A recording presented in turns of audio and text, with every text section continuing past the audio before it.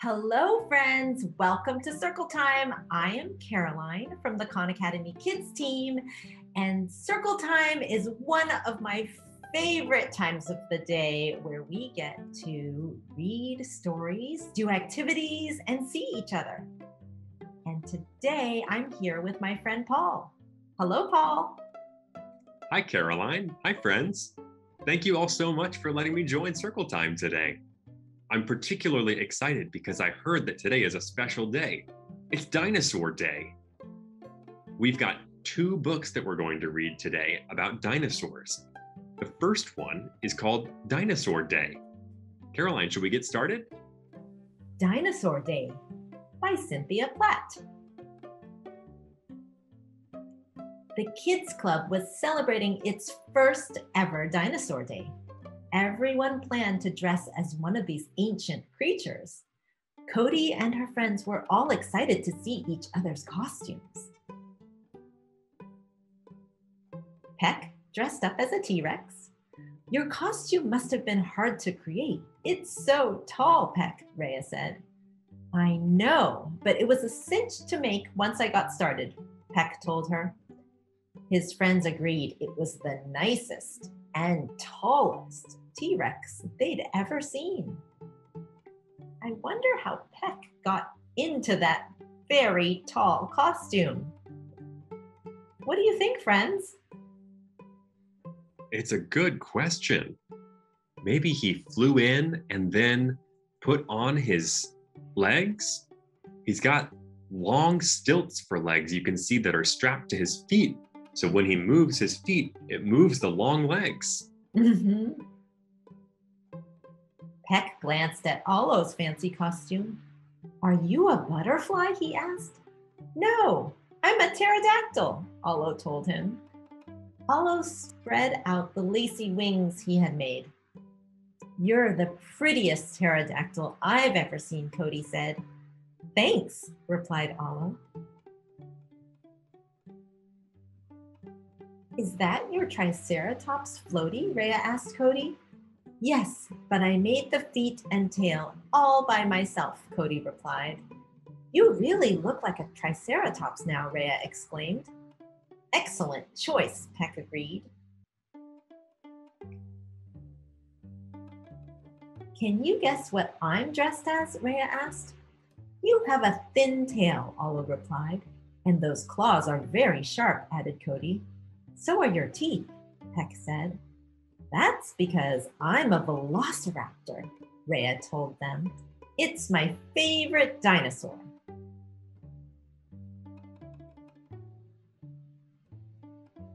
Everyone loved the costumes they had created. Then Rhea noticed that someone was missing. Where is Sandy? Rhea asked. They all looked for her, but Sandy wasn't there.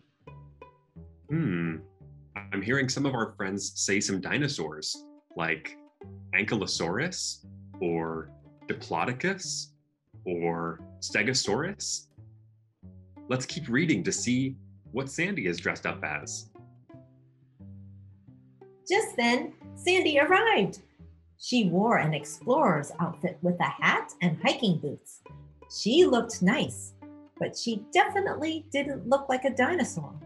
What are you dressed up as? Peck asked.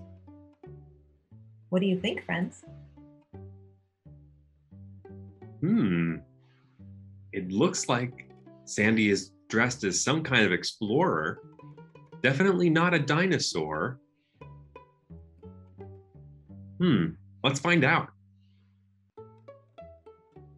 I'm a paleontologist, Sandy replied. That's a scientist who looks for dinosaur fossils. Cool beans, said Cody. That was a great idea, agreed Peck. Now that I'm here, I have an idea for a game we could play, Sandy said. Dinosaur hide and seek. Who's going to be the seeker? Olo asked. I will. I can be the paleontologist searching for the dinosaurs, Sandy told him. They played until Sandy found all of her friends. What an extraordinary dinosaur day, they roared. Should we do some activities that are related to this book? That sounds fun to me. All right, so we have to spell the word celebrate. And the interesting thing is that we have some options at the bottom. All have the letter C. What sound does the letter C normally make? I'm hearing our friends say that the letter C normally makes the k sound. That's right, k, as in cat. But the word celebrate has a soft C, and I think it is with an E because we have the eh sound, celebrate. So I'm going to try the CE. When the C is with an E, it makes the S sound. Se. Good thinking. You spelled celebrate. That's the word celebrate. And here we have to spell the word excited. And again, we have some C's that are with an I and an E and a Y. And that will make the C a soft C sound.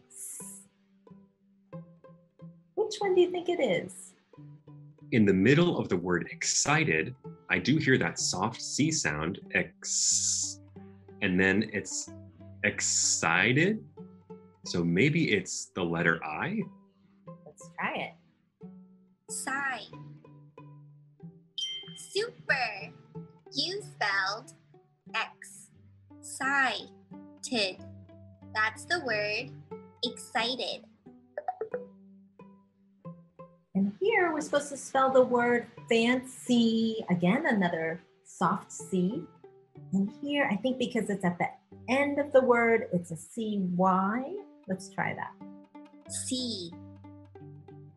Cool beans. You spelled fancy. That's the word fancy. Olo spread out the lacy wings on his fancy costume.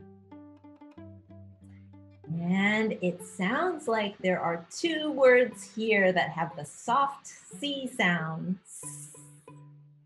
Can you hear them? I hear it in the word lacy. Lacy. And fancy.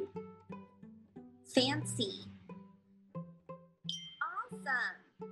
The C in the words lacy and fancy make the S sound because the C is with a Y. Is that your Triceratops, Floaty? Do we hear the S sound? Maybe Triceratops? Triceratops. Super. The C in the word Triceratops makes the S sound because the C is with an E. One more sentence. I'm a velociraptor. Another soft C in the word velociraptor. Velociraptor. Cool. The C in the word velociraptor makes the S sound because the C is with an I. That was a fun story. What a great idea to dress up as dinosaurs. I'd love to do that sometime. Absolutely. We should have our own dinosaur day sometime, Caroline. That's a great idea. Do you remember what type of dinosaur Peck dressed up as? He was the T-Rex. I remember because he had those long legs. Friends, I have another book for us to read all about T-Rexes. Shall we read it? Sure. Great, let's get started. Friends, this book is all about T-Rexes. This is from our friends at Bellwether Books, so thank you, Bellwether, for sharing this book with us. Let's start reading. Tyrannosaurus Rex. The world of the Tyrannosaurus Rex. The Tyrannosaurus Rex was a dinosaur with sharp teeth and claws. It lived in the late Cretaceous period. This was around 70 million years ago. What was the Tyrannosaurus Rex? The T-Rex was a huge dinosaur. Scientists believe it weighed up to 14,000 pounds, 6,350 kilograms. A strong neck held up its giant head. Its head reached up to 5 feet, 2 meters long. The T-Rex walked on 2 strong legs. Its tail stuck out straight. This helped the T-Rex keep its balance. Advanced inner ears also kept the T-Rex steady. Diet and defenses. Scientists think the T-Rex was a predator. It used its size and strength to take down prey. The T-Rex was also a scavenger. It ate any food it could find. Friends, on this page, where is the predator? We just read that scientists think that the T-Rex was a predator. Let's tap the T-Rex. Yes, the T-Rex was a predator. That means the T-Rex hunted other animals for food. The T-Rex had wide jaws. It could crush bone with one bite. Its mouth was filled with more than 50 pointed teeth. They easily tore through meat. Wow, look at how fierce the T-Rex looks. Tiny arms meant the T-Rex could not break its food apart. Instead, the dinosaur ate meat in large chunks. The dinosaur threw its head back to force food down its throat. Fossils and extinction. A huge asteroid hit the Earth about 66 million years ago. The impact destroyed the T-Rex's habitat. Eventually, dinosaurs went extinct.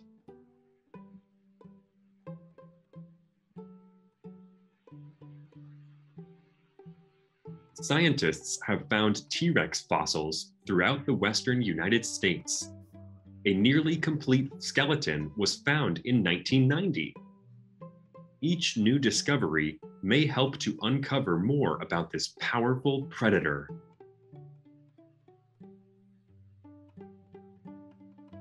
Get to know the Tyrannosaurus Rex. Wow, there are so many neat facts on this page. At the top, I see a box that says era, and it says 100 million to 66 million years ago during the late Cretaceous period. We can see 3 different eras called out. First was the Triassic, then the Jurassic, and last was the Cretaceous. And you can see the outline of a T-Rex highlighted, showing us that the T-Rex lived in the late Cretaceous period. What else do you see that's neat on this page, Caroline? It looks like the T-Rex has very short arms and a long tail, and its weight was up to 18,000 pounds. It looks like one T-Rex was about as heavy as 2 elephants. That is really heavy. That's so big, wow. We learned so much about the T-Rex together, friends. Let's answer some questions about all that we learned. Here's our first question. Why did the T-Rex have large, sharp teeth?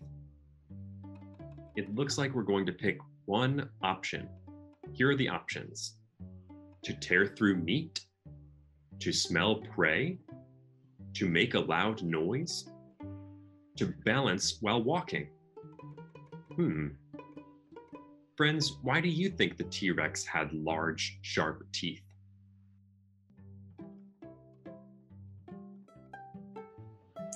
Well, the teeth probably don't help them smell prey or balance. Yeah, I don't think so. And I bet the T-Rex was loud, but it probably wasn't their teeth doing that. So that means the T-Rex were using their teeth to tear through meat. To tear through meat. Yes, the T-Rex used its teeth to tear through meat.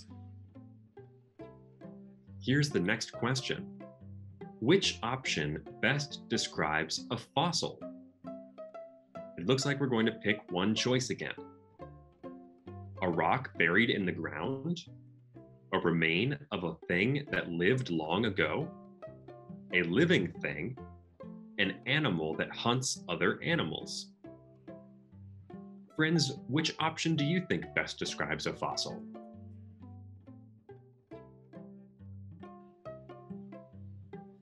I'm hearing one of our friends say that a fossil is a remain of a thing that lived long ago. Let's try it. A remain of a thing that lived long ago. Good job! That was so great, friends. We learned so many interesting things about the T-Rex. Yes, thanks for reading, Paul. And now it is time for some dino show and tell. Oh, exciting. I can't wait to see. So our first show and tell is from Vion, who sent us his drawing of this Gigantosaurus. And it looks like a tiny man. Wow, that's a big dinosaur. Maybe even bigger than a T-Rex. And it has small arms and a long tail, just like a T-Rex.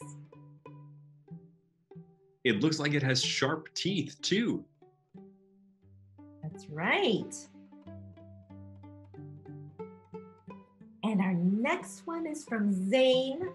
Zane sent us this Brontosaurus, and it looks like Zane said that the Brontosaurus is going to eat some watermelon, probably just like Cody. Yeah, it looks like the Brontosaurus and Cody are going to share their watermelon. And this is Hannah. It looks like the title of her drawing is Cody Bear, and her message to the Khan Academy teachers is, I love you. I hope you love me too. We do, Hannah. Do you love dinosaurs? We sure do love dinosaurs, Hannah. And I love your stuffed animal too. It looks like you've got a Triceratops, just like Cody dressed up as in the story. And this drawing is from Joshua, who drew us a Parasaurolophus. Paul, do you know what a Parasaurolophus is? I do. A Parasaurolophus is a really neat dinosaur. It's also known as a hadrosaur or a duck-billed dinosaur. Great drawing. And our last show and tell is from Lorelei. Lorelei sent us her drawing of a Stegosaurus, and she says, I drew Stegosaurus like one of your books, and I love butterflies. And we love your drawing. That's such a great Stegosaurus. I can see the spines there on its back. Someone has been reading the Stegosaurus book very closely. Great job. Yes, Lorelei told us that the Stegosaurus book is her favorite one in Khan Academy Kids. Wonderful. Well, thank you all so much for the Dino show and tell. And if any of you want to do more dinosaur drawings or send us some photos, we would love to share them on Circle Time during show and tell. And for now, it's time for us to say goodbye. Goodbye from Paul, Caroline, and the Khan Academy Kids team. We will see you next time. Goodbye. Bye for now, friends.